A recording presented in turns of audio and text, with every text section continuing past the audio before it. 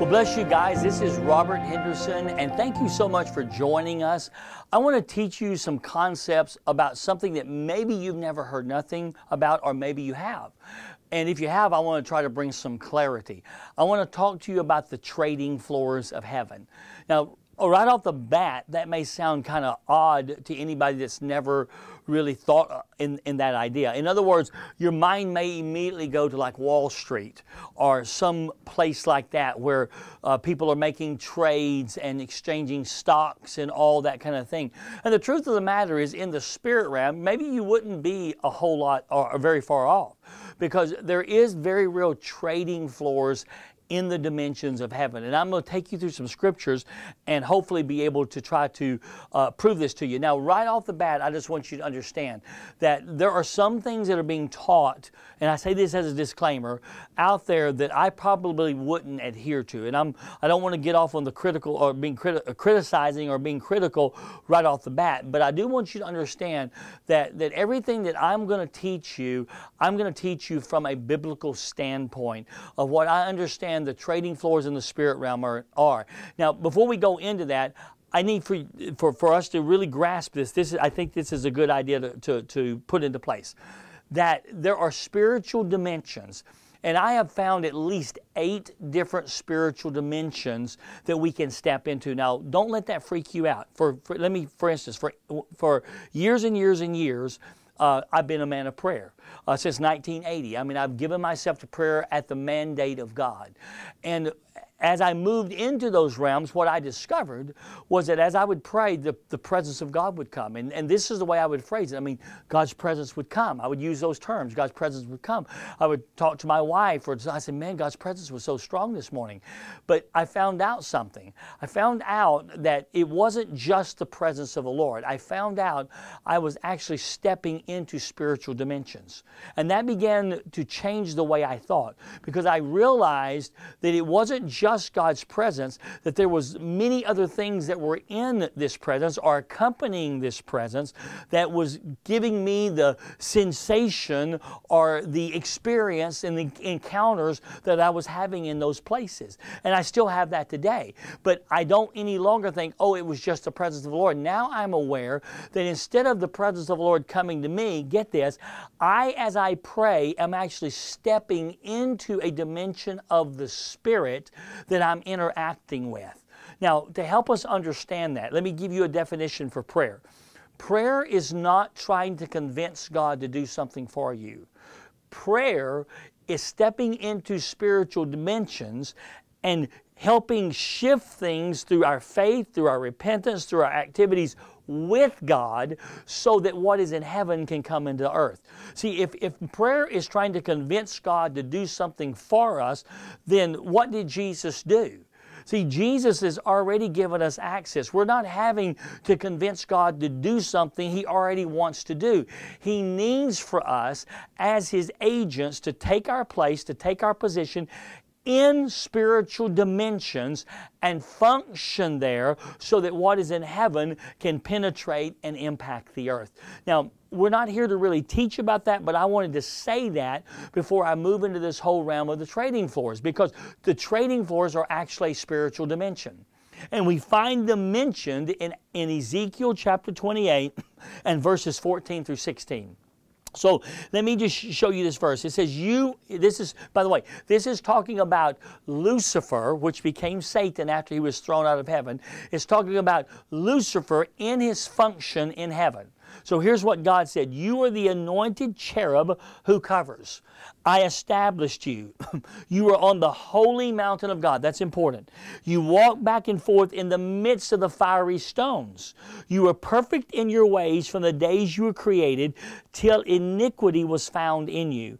And then he says, by the abundance of your trading, you became filled with violence within, and you sinned. Therefore, I cast you as a profane thing out of the mountain of God, and I destroyed you, O covering cherub, from the midst of the fiery stones. Okay, when we read this, the first mention of trading here in verse 16, it would seem like it's negative.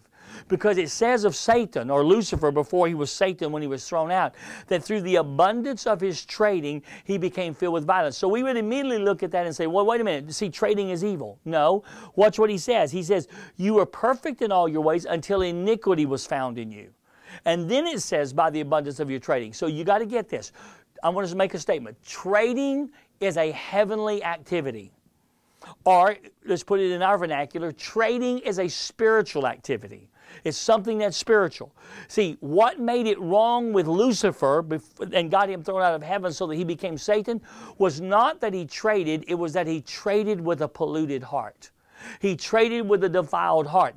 When iniquity was found in him, the motives and the intent connected to his trading is what made it evil before God. And because he traded with a motive and with an intent that was evil, it caused God to throw him out of the mountain of God and from off of the fiery stones, which is actually the trading floor of heaven. Now I'm going to qualify all this, okay? But let me just say this at first, okay? It says, so Satan, as Lucifer, was on the holy mountain of God. Okay, that is a scripture, or that is a term that also defines a spiritual dimension. So trading floors is a spiritual dimension, but the mountain of God is a spiritual dimension. Anytime you read about the mountain of God, you're reading about a heavenly governmental dimension. Now in Hebrews 12:22 it says, you have come to Mount Zion. And I've got to get you to understand this. So Satan is thrown out of the mountain of God, and the Bible says in the New Testament, we have come to Mount Zion, which would be the mountain of God. So get what he's saying here. He is saying one of the reasons Satan hates us so bad is because he was thrown out of a dimension we now have access to.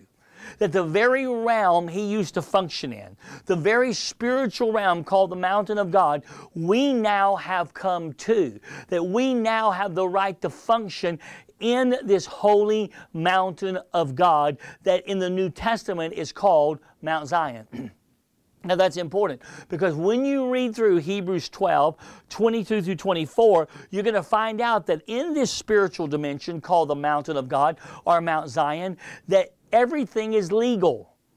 Because it says there, you have come to Mount Zion, to the city of the living God, heavenly Jerusalem, to an innumerable company of angels, to the general assembly, watch, to the church of the firstborn, which is registered in heaven. The word church is a legal term. You may not have known that. It's the ecclesia. It means the legislative, governmental, judicial people of God. It says that you have come to God, the judge of all. Not Father, not friend, not Lord, not Savior, not King, judge. Why? Because it's a judicial realm. It's a legal realm. He said, you have come to the spirits of just men made perfect. That's a reference to the great cloud of witnesses, or those who give judicial testimony. You have come to the mediator of a new covenant. Mediator is a legal term. New covenant, or covenant is a legal term. And to the blood that speaks better things than that of Abel. And so when it says it's speaking, Abel's blood gave testimony that caused God to judge Cain. So Jesus' blood is now giving testimony that's giving God the legal right to forgive us and to redeem us. So everything that's mentioned there in Hebrews 12:22 through 24 is legal. So it says in this thing called Mount Zion, or the mountain of God, if you can get this, it's the place where the courts of heaven operate. Now, many of you have heard my teaching on the courts. See, this is the place. But see, what else goes on in the court? What else goes on in this place of the courts? Please hear me. In the mountain of God, in Mount Zion, trading. Because see, that's what Satan did as Lucifer in heaven. He traded in that holy mountain of God, which is the place where the judicial system of God operates. So I'm saying all that to say this. Trading is a part of the operation of the courts of heaven. That literally we can step into the courts of heaven, into that spiritual dimension, and begin to make trades. Now, having established that just briefly, let me share this with you. If you're going to really believe that trading is a spiritual activity, let me take you on a journey, okay? The first thing I want you to realize is that when Jesus died on the cross, He made a trade. See, this is real significant, because when I saw this, it made me realize, wait, trading is spiritual. It is a heavenly activity, because the whole purpose of the cross was to make a trade. In 2 Corinthians 5:21, Jesus, it says of Jesus, it says that He became sin for us that we might become the righteousness of God in Christ Jesus. That's very powerful. That's a trade. See, Jesus took our sin and gave us His righteousness. He didn't just take sin, He became sin, and He made us righteousness. So that when we stand before the Lord, we now stand as the righteousness of God because of a trade Jesus made. See, because the cross was a trade, but it doesn't stop there. It also says in Isaiah 53 and verse 4, it says that He carried away our sorrows, or our griefs, and bore away our pains, our sorrows. So that's literally what it says. It doesn't say like sorrows and griefs. It actually says diseases and pains. So when Jesus died on the cross, He took our pain, He took our diseases, and He gave us His health. See, again, healing is a trade. See, we get healed because of the trade of Jesus on the cross, but it doesn't end there. I think it's 2 Corinthians 8, verse 9, where that it says that He became poor for us, or so that we might become rich. It said that He, by the grace of God, He became poor. He took our poverty so that we could become rich. So literally, He made another trade. He traded away His riches. He took poverty so that we could be rich. So that literally the spirit of poverty no longer has the right to dominate our lives because of the trade that Jesus made. Now, this is really important. See, what I'm trying to establish for you is this, that trading is a spiritual activity. It's something that we do and that Jesus has done for us. So in the realms of what Jesus did, here's what you got to get. When Jesus made the trade, it's done. It's an accomplished thing. So what do? We step into the trade He made. See, in other words, I by faith say, I want the benefits of His trade. I want what He did for me. I want I want the trade He made on the cross. I want that to be reality in my life. And see, this is how we experience salvation. This is how we experience and receive all that Jesus did for us. We step into, by faith, the trade He has already made. But it doesn't end there. Let me show you a scripture in Isaiah chapter 61. That most of us would be familiar with, Isaiah 61, and the whole issue of another trade. And I love this because it shows us the power of trading in the spirit realm. Isaiah chapter 61 and verse 3. It says, it's talking about that He said the Spirit of the Lord is upon Him to preach the gospel to the poor, so forth. And in verse 3, to console those who mourn in Zion, to give them beauty for ashes. That's a trade. To give them beauty for ashes, to give them the oil of joy for mourning, the garment of praise for the spirit of heaviness. So Jesus is saying here, or the prophet is saying here, look, there's a trade that you're able to make. You're able to bring your ashes and trade it for His beauty. You're able to bring your mourning and trade it for the oil of joy. You're able to bring the spirit of heaviness and trade it for a garment of praise. See, the prophet is actually encouraging us to make a trade. Now, this is what I want you to see. It says that they may be called the trees of righteousness, the planting of the Lord, that He may be glorified. I love this. Watch. What happens when we learn to trade? Transformation occurs. When we trade, we become transformed. We are transformed from weakness, from ineffectiveness, from brokenness, to trees of righteousness, the demonstration of His splendor, the planting of the Lord, that which is immovable, that which is fruitful, that which is transformed from weakness to strength. But it all occurs from us making trades. So you got to understand, there are times we need to step onto this spiritual dimension called the trading floors, into this spirit realm. And please hear this. We know what Jesus did, but watch, we come and we bring our ashes. What are ashes? Those burned up places in our life, those places of failure, those places where it seems it's all over, it's final, that nothing good is going to happen. All hope is gone. That's what ashes speak of. And we bring that in the Spirit and we say, Lord, I by faith, I trade this. I give this to you and I receive in exchange your beauty. You just made a trade. See, you just made a trade. And what's happening? If you do that consistently enough, progressively enough, day in, day out. See, what do? Well, whenever you feel depressed, you come and you make the trade. See, what are you doing when you get depressed? Because watch what he says. He says he wants to give us the oil of joy for mourning. So what we do, when I'm mourning, when I'm weeping, when I'm crying, when I'm depressed, when I'm sad, when everything's falling to pieces, what do? Do I just wallow in it? Do I crawl up in a fetal position? No. What do? I come and I make a trade.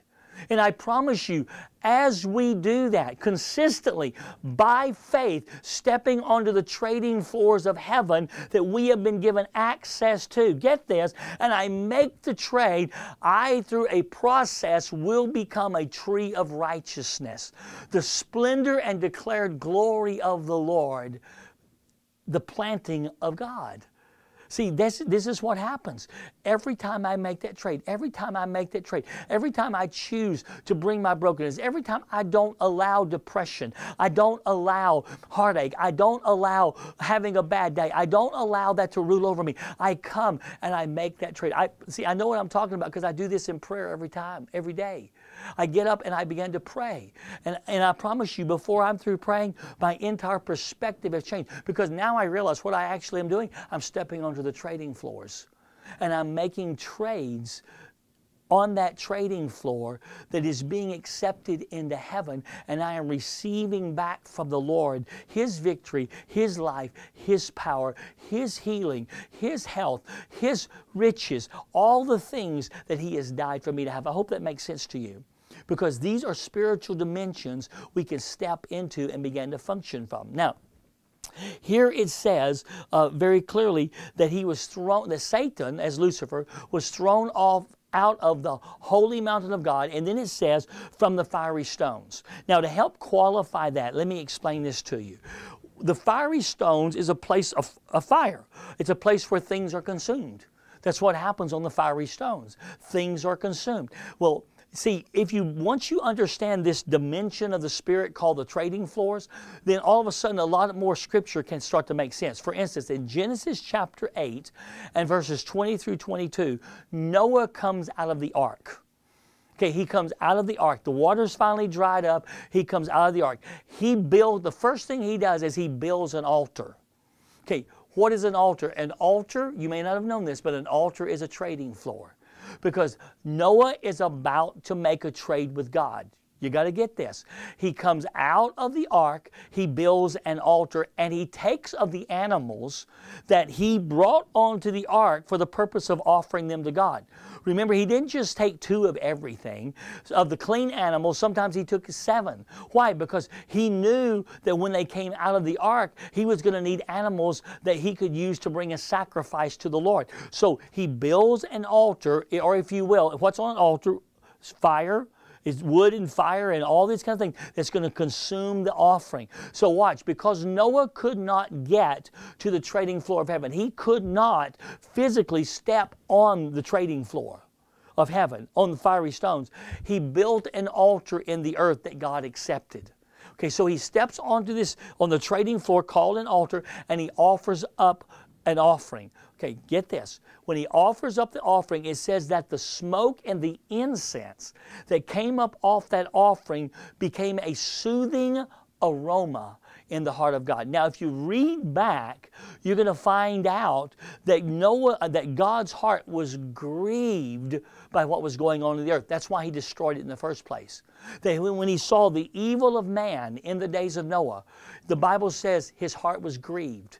And He became so grieved, He said, I'm sorry that I made man. I mean, God regretted making man because of the evil that was going on in the earth. Think about that. And so now Noah is offering an offering. Everybody's dead. There's nobody left alive but Noah and his family. And so now he offers an offering on an altar that he has created. And when God smells the aroma of that offering, his heart is soothed. See, what does that mean? That means the grief he had been carried in his heart was comforted. That it so moved the heart of God because of the offering of Noah up on a trading floor called an altar. Now watch what God did. It says that God was moved to make this decree. He said, I will no longer curse the earth with a curse. And he began to set things in the divine order. He said there'll be seasons, there'll be times, there'll be sowing, there'll be reaping, there'll be all these things that'll be set into place. And we call that the Noahic covenant that is set into place, that is still set into place over the earth today. Okay, but God released the earth from the curse. Why? Because when Noah created an altar that became a trading floor, and he offered the offering up on it, it released a soothing aroma that touched the heart of God.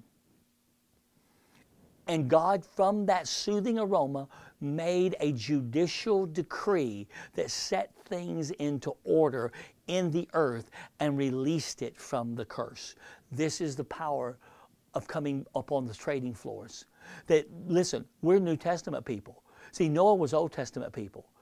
And I tell people this, watch.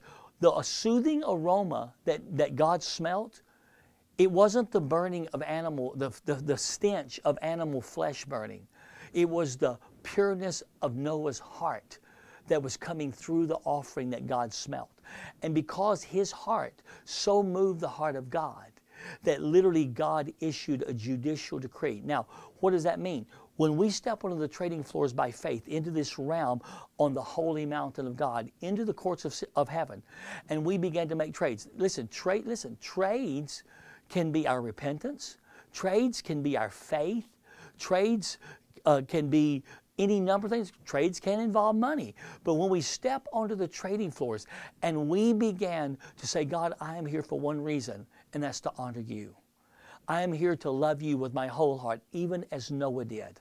I am here to step onto this trading floor and to make a trade before you. And I'm asking, Lord, that my offering, that which I am bringing before you, would be accepted before you. Then from the fiery stones, that offering can be consumed, and it releases a smoke and an incense before God that causes the aroma to come before him, to move his heart, to be able to release things from curses and to set things into divine order.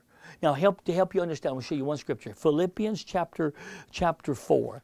And I want to show you how that God is still looking for a soothing aroma. He is still looking for some people to step onto the trading floors of heaven and release a soothing aroma before him. And so in Philippians chapter 4, where Paul is actually speaking to the Philippians about the offering that they have brought. But listen, this is not just about a monetary offering. This is about bringing something that's valuable, that's precious, that pleases God. Okay, so watch what he says here in Philippians chapter 4. And let me just start at verse 14. Nevertheless, you have done well that you shared in my distress. Paul had a need. He said, now you Philippians know also that at the beginning of the gospel, when I departed from Macedonia, no church shared with me concerning giving and receiving, but you only. Okay, for even in Thessalonica you sent aid once and again for my necessities. Not that I seek the gift, but I seek the fruit that abounds to your account. Now watch what he says. Indeed, I have all and abound. I am full, having received from Epaphroditus the things sent from you, a sweet-smelling aroma, an acceptable sacrifice, well-pleasing to God. Notice he said, because you have stepped onto the trading floors and you have brought an offering that has been consumed before God, and it has released a sweet-smelling Savior. It has released a sweet-smelling aroma before God. Do you see this here? He said, watch what he said. He said, because it has been released before him, and this aroma is now coming. Watch what he says. And my God shall supply all your needs according to his riches and glory. Notice what he's saying. He's saying, because you have stepped onto the trading floors, and you have brought this offering that is acceptable. Again, I'm not talking about money. I'm talking about that which is acceptable before him. I'm talking about that which is pleasing before him. Because you have brought this offering to me, my God shall meet all your needs according to his riches and glory. In other words, something has shifted, something has moved, so that based on your activity on a trading floor, Are you getting this? All of a sudden, things are shifting and moving so that every need that you have, every need that you're crying out to God for, God shall meet all of it according to His riches in glory. What a powerful thing. So I say to us, let's step onto the trading floors of it. Let's recognize where we are, that we have been called, we have been positioned, we have come to Mount Zion, the place of the trading floors. And in that place, one of the things we can do is release trades in a spiritual dimension that allows the things to shift, the things to move, so God's purposes can be done in the earth. So let me pray for you. Father, I just want to ask that even now, as we would just come and stand before you on these trading floors, Father, we want to thank you for the place you have given us, Lord, as your people. That even as Satan was up on the holy mountain of God, but you cast him out of there, that you say you have now brought us to Mount Zion, to this spiritual, judicial place. And even as we would come to stand in this place, we recognize that in this place are literally the fiery stones of heaven. And again, by faith, we just take our place there. We're just in the Spirit, we're just aware that we're standing in this place. We want to bring to you our trade. Lord, we want to bring our repentance. We want to bring our faith. Lord, maybe we want to bring the ashes of our life. Maybe we want to bring the heaviness. Maybe we want to bring the mourning. And Lord, we just want to submit that to you. We want to give that to you, and we want to ask, Lord, that you would give us ash, or you would give us beauty, that you would give us the oil of joy, that the garment of praise would just begin to come over us. I thank you for that. I thank you for that. I'm just seeing, even as I'm praying this, I'm seeing depression being broken. Even as we're standing on the trading floors, depression is coming off of the people of God. I decree this over you. Even now, as you stand in this place and you make this trade, I say the spirit of depression, the spirit of heaviness and of mourning, it is removed. That thing that has had its clutches in you, its legal right from the judicial place of heaven is now revoked and removed. Even all that Jesus died for you to have, it is even now coming into your life. So I release that to you even as we stand there. I say healing begins to flow in every dimension. Healing begins to flow even into your life in Jesus' name. I thank you for doing this, Lord. I thank you for this. I see provision coming. I also see financial provision. I pray that even as we would stand on these trading floors, we trade, Lord, our insufficiency. We trade our lack. We take the lack that we have and we trade it, Lord. And we thank you for abundant provision. We thank you for abundant provision to begin to come into our lives. We thank you that there is an anointing even now that is being released, oh God, that is breaking the yokes and causing, Lord, even I see barrenness that has caused unfruitfulness. There is barrenness that is being broken and is being removed, and that there is now a fruitfulness that is even coming into our lives, even as we stand on these trading floors of heaven. And we just want to thank you for it, Lord. We just want to thank you for it. Now, I just sense, just lift your hands and just begin just to worship Him and just receive. Lord, I thank you as we stand in this place. Lord, thank you, Lord, for this dimension of the trading floors of heaven. Thank you that you teach us to come here. Thank you for the honor and the privilege of receiving of the fullness of everything that Jesus died for us to have. Thank you for it so much, Lord. And I bless your people in Jesus' name. Now, listen, by faith, just receive what we have just released. By faith, let that become a reality in your life. Okay? Just begin to let it work in your life, because I promise you that even as you learn to stand, and by the way, recognize, see, you can feel the atmosphere. Recognize where you are. And listen, just come before the Lord and just come and just say, Lord, I just want to stand on your trading floors. And I promise you that spiritual dimension will open up. And this atmosphere that you're feeling, you'll be able to move into. And I even sense this. There's some of you that are watching this that there's some kind of issues generationally that would work against you. I say that even generational curses against you are broken and removed, that would whisper to you, but this is what I see, that would whisper to you and say, you can't do that. You're unworthy of that. I release you from that. I say, that is a lie from hell that actually has its roots in some kind of a thinking that comes out of your generation. That there's been mindsets created in your generations that are actually curses. I release you from that, and I say you are freed from that realm of thinking that is coming out of your generations, and I say you have a new mindset and a new understanding that allows you to think with a renewed mind so you can take your place in the mountain of God on the holy the fiery stones, and there make trades and receive everything Jesus has died for you to have. So I bless you with that. I say let the fullness of it be made manifest in Jesus' name. Lord bless you.